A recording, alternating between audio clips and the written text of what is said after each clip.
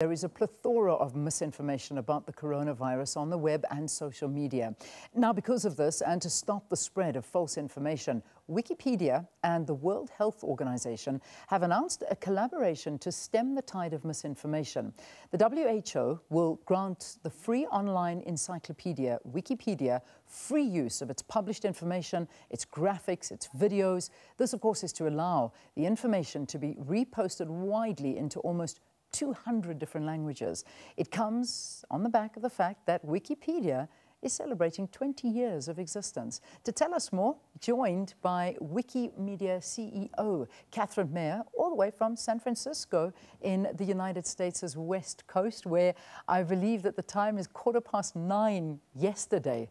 It's good to have you. It's wonderful to be here. Good morning to all of your viewers. I cannot believe it's already 20 years of Wikipedia. I mean, this is quite incredible to actually think about it. I mean, just by saying it, I sort of think back and remember when it was launched. And, you know, it's been an amazing journey, one can imagine. I mean, you obviously know a lot about it. Talk to us. It is. It's remarkable. You know, we started 20 years ago as a bit of an experimental project, this idea that anyone could create an encyclopedia on the internet for free for everyone to be able to access. And here we are today, 20 years later, in 300 plus languages with representation from everyone on the globe. Many of the South African languages as well, a very robust South African presence as it is, and such a resource that so many people, hundreds of millions of people turn to every single month. So perhaps a happy accident that succeeded beyond our wildest expectations. Yeah, I mean, I remember when I was at school and studying, it was still those days of going out and pulling out the encyclopedia and having the, you know, Britannica or whatever it may be, and then having to go to a library and look. And then now, you know, I mean, when I try and explain that to my children, they think, they have no idea what I'm talking about. But, you know, the introduction of a free encyclopedia on the internet, where did the actual idea stem from? Yeah, the idea is our founder, Jimmy Wales. He is American from Alabama in the United States and really believed very passionately in the importance of general purpose information and saw the early internet as an opportunity to take something that is a concept that many of us know from our libraries and make it something that was available in a digital form. So 20 years ago, he had this idea, and I think he would be the first to say it certainly took off in an unexpected way. And like you, I remember having encyclopedias, so it's pretty remarkable to me to consider how much the paradigm has really shifted for so many hundreds of millions, if not billions of people around the world to have access to this now. Yeah, it's amazing how your encyclopedia have now become like a piece of art. They just sit on a bookshelf and they look good in Zoom calls. That's probably about it. But, you know, if we look at the age that we're living in, and it's a reality, is the fact that we are in an age of fake news, and it is becoming everywhere. Everywhere you turn, it's happening. Wikipedia has been criticized for allowing anyone to edit a subject page. Academics and universities, you know, here, as we experience the South African reference, talk to the fact that that's not a good thing because you can't reference it. Tell us about it from, you know, Wikipedia's point of view. So, I mean, I would start with a very similar thing to many university professors. When I was a student, we couldn't cite an encyclopedia. We had to go to the sources, and we would say the same at Wikipedia.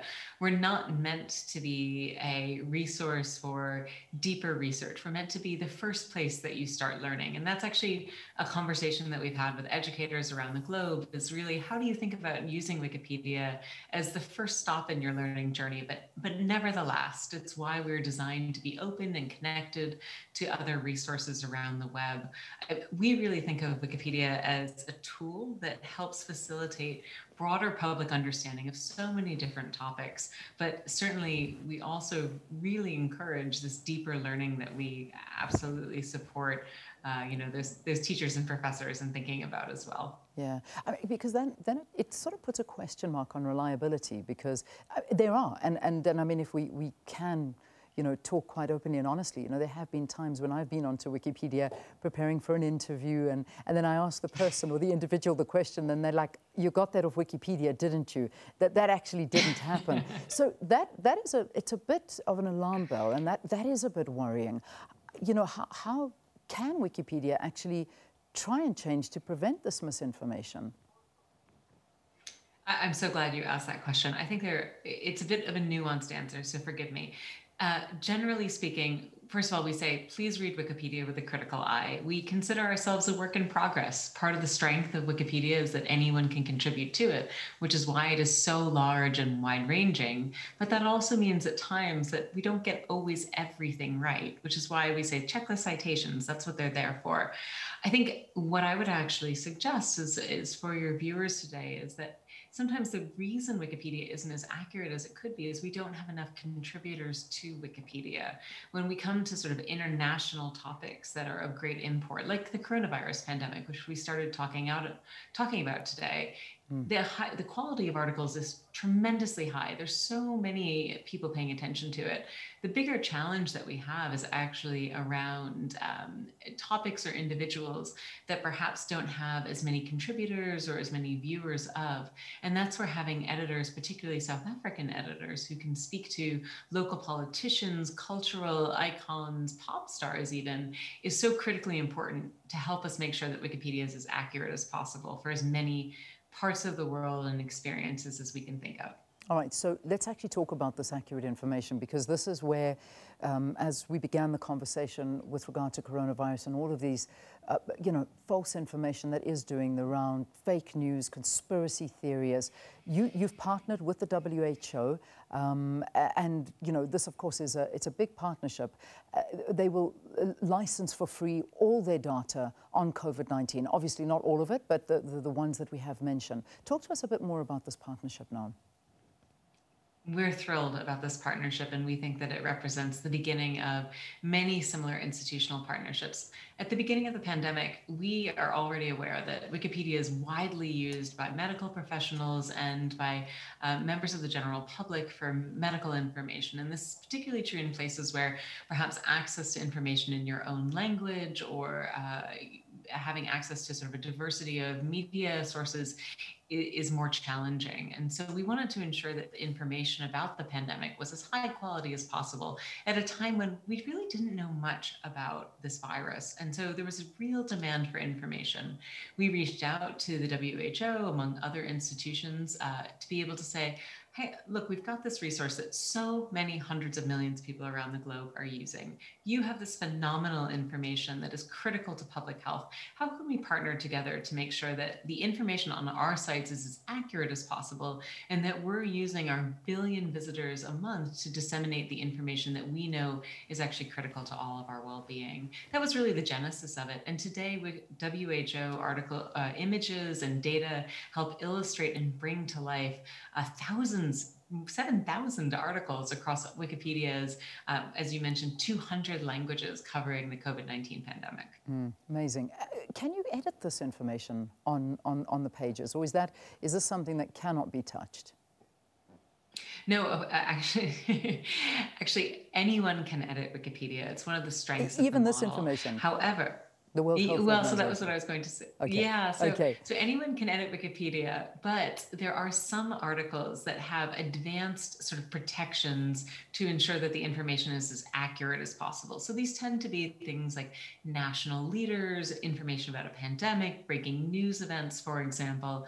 And in those sorts of articles, what is generally the case is that you actually have to propose an edit to the article, and it has to be accepted by other editors who scrutinize it to ensure that it is accurate, well verified before it goes forward. So generally speaking, if you're editing, say, about a garage band from your local neighborhood, that is an edit that can be published directly to the site. When it comes to things that are of tremendous import in our day and discourse, there are a few other protections that help ensure that information is well vetted before it goes forward. Yeah. Katherine, finally, as I let you go, there's obviously, you're still in the US, either celebrating or mourning the win or loss, or whichever team you're on, it doesn't matter, but there is a new president, and Joe Biden also putting a big standpoint in terms of fake news that is doing the rounds, and also pledging support back to the World Health Organization, also talking about the news about elections and whether it's fake news and all that's being spread.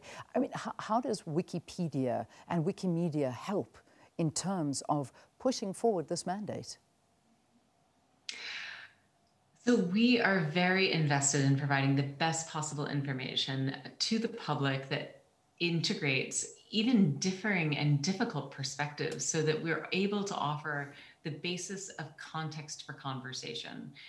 We obviously take great pride in presenting only the most accurate and highly verified information in order to help inform that public discourse. And so from our perspective, for 20 years now, we've really been seeking to ensure that folks have access to the most accurate information as possible. So while we are not a political institution in any way, shape, or means, we are delighted to not partner with, but support and come alongside anyone who's interested in ensuring that there is a renewed public focus on high quality information for the globe. We feel as though that's actually the best way for us to be able to begin conversations in order to take on our most pressing public challenges right now, whether these are issues of climate change or racial reconciliation or the future of our economic system coming out of this pandemic. So, there are many different things that all of us have the opportunity to dig into that affect our lives and livelihoods. And we believe that knowledge is the place to start. All right, let's leave it there, Katherine. Thanks so much for talking to us. Wikimedia CEO Katherine Maher, Wikipedia on the 15th of January, turning 20 years old and partnering with the World Health Organization to stem the tide of misinformation about the coronavirus, and COVID-19 will grant free online usage, that's the WHO on COVID-19, of its published information, graphics and videos. All right.